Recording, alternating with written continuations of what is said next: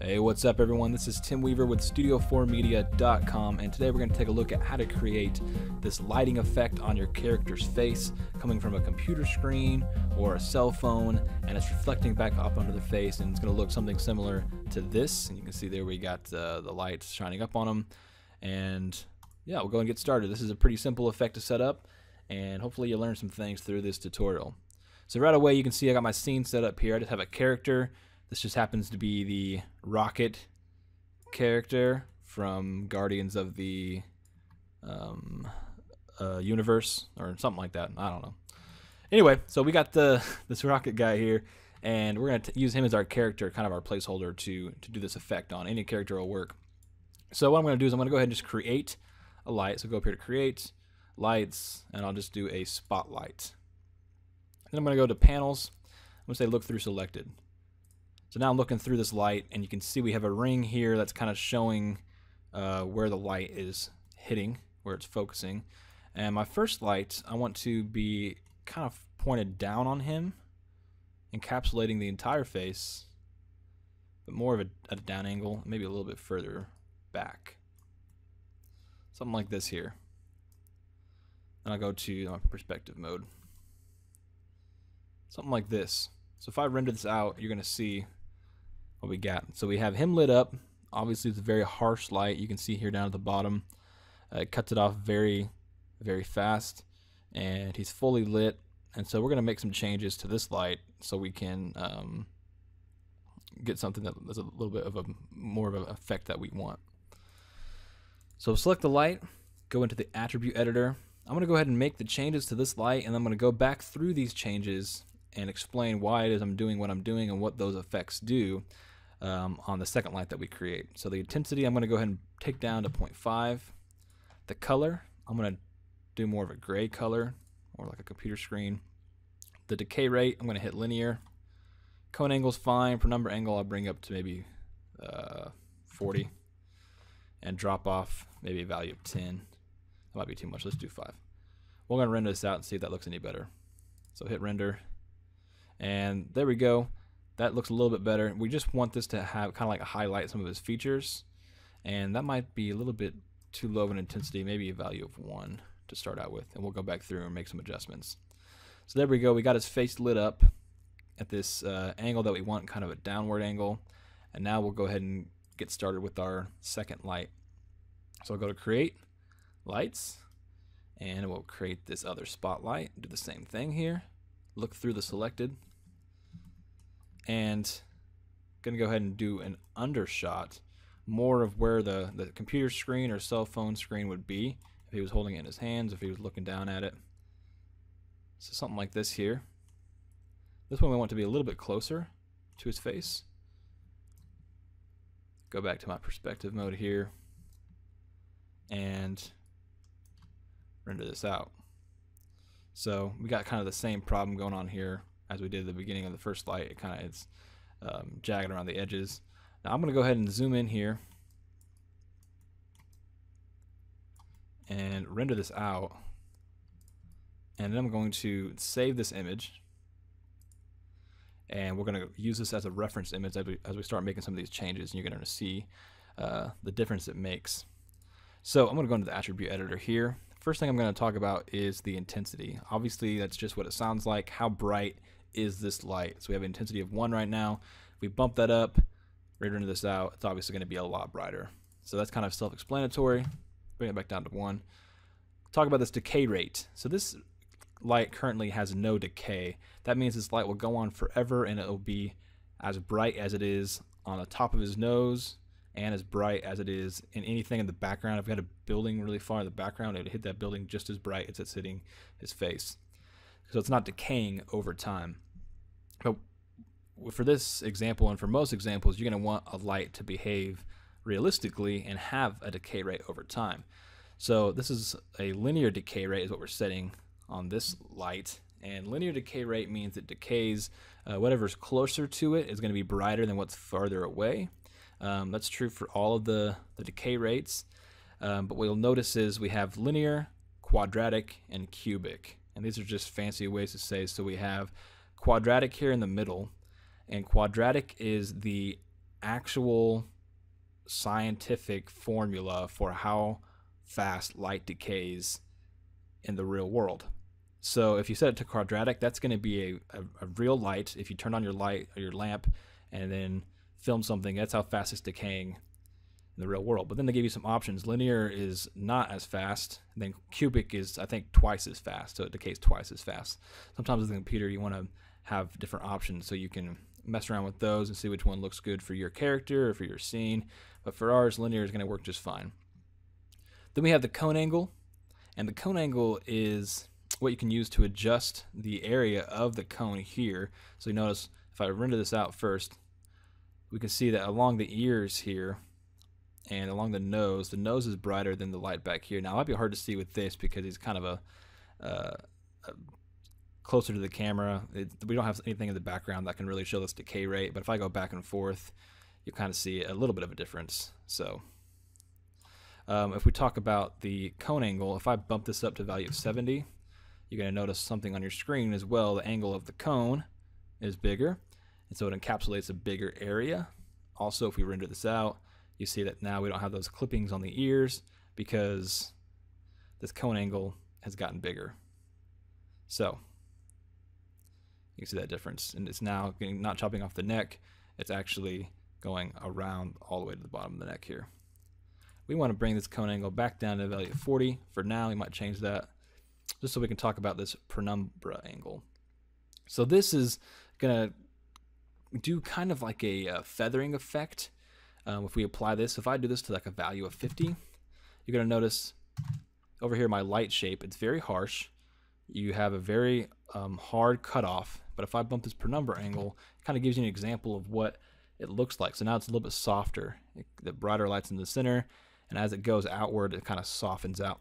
So if I render this out, you're going to see the same effect. So now, same thing, whereas this is not a harsh angle on his ear, it's actually feathered out a little bit more, and you'll see this better if let me turn this cone angle down, actually to a value of 20, and turn this penumbra angle to 0, so this light's going to be just focused on this area right here in his face. Now if I bump this up, value of like 30, re-render this out, it's hitting the front of his face more, and it's just feathering out as it goes on. Let me see if I can just do like a value of 10, so you can see it better. So it's not making the cone angle bigger, it's just feathering out this light as it goes on, and that actually looks pretty good. So you can see it kind of feathers it out. It's not really harsh along his nose. And then the lower you get, the lower of a value you get, the more you can still see the original circle, the original angle of the light, the cone angle. So now you can actually see, okay, here's the angle up in here of where the light did cut off, but since we're feathering it out, the more you feather it out, the more you won't be able to see that harsh cone. So I'm going to set the cone angle back to 40, set the penumbra angle to a value of 20, and the drop-off, we're not going to use it for this example, but I can explain what that is. Drop-off is very similar to your decay rate. It kind of simulates a decay rate, except the decay rate happens along an axis. So along the axis of the light, it decays based upon that, where drop-off is, it diminishes perpendicular to the light. So I know that probably doesn't explain much, but I can try to bump this up here so maybe you can see an idea of what it looks like. It's really hard to see in this example. Basically, drop off, if you're not getting the look you want with one of these three options in your decay, you can mess around with the drop off and get something that might look a little bit better. So that's all you really need to know for that one. Okay, let's go ahead and talk about this light. It's all set up how we want it. Maybe we want it facing down a little bit more. Yeah, we definitely want this down more. Kind of rotate it up, facing his chin there almost. And we'll re-render this out just to see if it's in the proper position what we want. That looks pretty good. So now what we want to do is we want to go ahead and talk about these color options here. So to the right of the color options, you have this box here that you can hit, and you can you can set a render node to the color of the light. And this is a really amazing thing that you can do that not a lot of people know about. You can set any type of texture that you've used in the past, or any type of preset texture that Maya has, like the fractal texture. You can do a grid. So if I select this grid right now and render it out, you're going to notice he's got a grid on his face. You can do so many different things with this. If I did, instead of a grid, if I did this noise, you can also have that noise on his face. It kind of gives it more of a grungy look. You can place these textures on the lights to texture your scene. So really amazing things that you can get with this type of effect. A lot of people know about. You can also apply a file to the color, which is what we're going to do in this example, because it gives you probably even the most options, attaching your own images to it. So I'm going to hit File, then we're going to open up the image name. And we have a couple different options here. All these options will be available in the project files. So the binary one is what I use for that example. I'll hit binary and render this out, and you're going to notice that's the effect that we're getting. He's getting this binary coding along his face. And if we zoom in here, it gives you more of the effect that I originally showed you. So this is a really simple technique, but you can get some really, really cool things with it. You can do some really interesting lighting using this technique, and I can actually see now that these ones and zeros are upside down. So you gotta be careful when you're using images for that. So this light actually needs to be rotated 180 degrees. So let me rotate this on the z-axis 180 degrees, and I'm going to have to rotate it up. Render this out. Once we reposition the camera. And there they go. So now the ones and zeros are kind of properly faced, but something to watch out for. That's the effect that that we're going for right there. Again, you can mess around with your secondary light. If I turn the secondary light off, just so you can get an idea of what it looks like without this. So just set the intensity to 0. That turns it off essentially. So this is the dramatic lighting effect. Without that secondary light, it really doesn't sell as good. So what you can just have it on just barely, just enough to see the rest of the facial features. Maybe like a value of 0.8. So there you go. That's essentially the entire tutorial here. Really simple technique that you can do a lot of things with that not a lot of people know about. Some other things you can do just so you can see some of the other images. If I select this other light, go to my image settings here, I can change this to, like, we have this blue screen of death. Now obviously we're going to want to change some other settings whenever we put this one on, but this one looks, you know, really good. Got some awesome looking contrast on his eyebrows there. Maybe he's hacking into the servers at the White House or whatever. Something else that works really good is these Word documents. So just put up this Word document, and you can see you have to position the light a little bit more. And this is where I'll kind of show you what you can do with those different angles. But you see how it's all zoomed in, it's kind of getting cut off. So I'm going to select the light.